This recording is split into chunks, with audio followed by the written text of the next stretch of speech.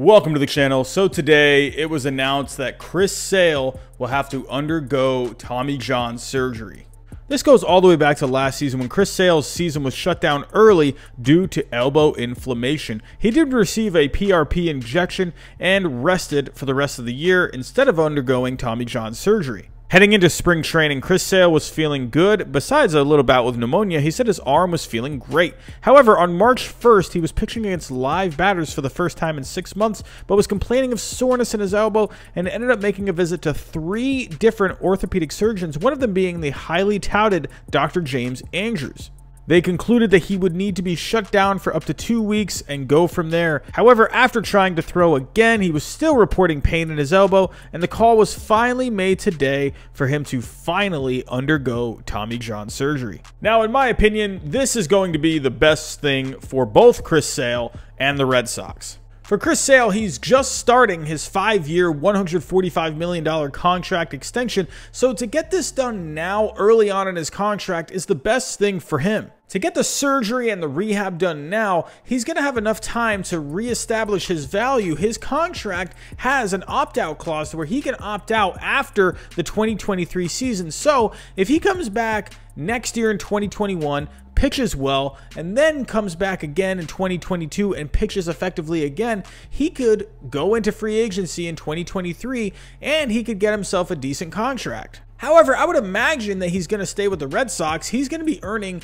$27.5 million in the last 2 years of that contract, so I can't imagine another team giving him more than that. If Sale were to want to test free agency after the 2022 season, he would have to pitch extraordinarily well in those 2 seasons that he would come back after the surgery. And as for the Red Sox, while I do think they're going to stay somewhat competitive this year, I think this is going to be good for them as well. However, you can look at this season for the Red Sox as more of a bridge year. If the Red Sox are out of contention by mid-season, but have some players that are being productive like JD Martinez, Jackie Bradley Jr., Mitch Moreland, Colin McHugh, those guys could be traded off for prospects or for guys that can come in and help them out in 2021, kind of like what the Mets did with Marcus Stroman when they traded for him at last year's trade deadline. So if they do fall out of contention and trade for guys at this year's trade deadline, but also sign some guys in the offseason next year, and then you have Chris Sale come back in 2021, who knows, the Red Sox could have a pretty decent pitching staff in 2021 and beyond. But another bright side for the Red Sox losing Sale is that they get a look at some of these young guys in their system. There's Brian Mata, Tanner Hoke, Darwinzon Hernandez, maybe even Jay Groom if he ends up flying through that system. However, keeping a focus on 2020, if the Red Sox are going to want to compete this year, they will absolutely need to have some other guys step up. They will have Eduardo Rodriguez, who was really good last year at the top of that rotation, but after him, it is a complete question mark. Asking for a fully healthy and productive season from Nathan Eovaldi is a lot to ask. Martin Perez has been pretty up and down his whole career. Will he be able to give you something this year? And they will have to have one of these younger guys in their system have a breakout year to even give somewhat of the production that Chris Sale did before.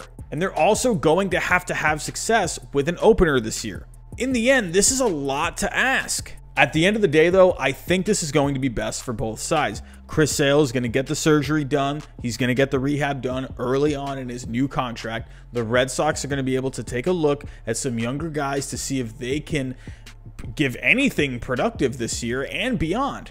So if the Red Sox are going to have a bridge year this year, you might as well do it without Chris Sale. You might as well just let him go get the surgery, get healthy, and then he can come back for the last 4 years of that contract if he doesn't opt out after the 2022 season. But that's just my opinion. Tell me what you think down below in the comments. How do you think the Red Sox will do without Chris Sale this year? How do you think Chris Sale is going to do when he comes back from Tommy John? Do you think he's going to be the same Chris Sale? We're on the way to 400 subscribers for this channel, so if you are looking for more baseball insight, feel free to subscribe down below. If you liked today's video, leave me a thumbs up. If not, leave me a thumbs down. As always, have a great day. Thanks for watching, and I'll talk to you next time.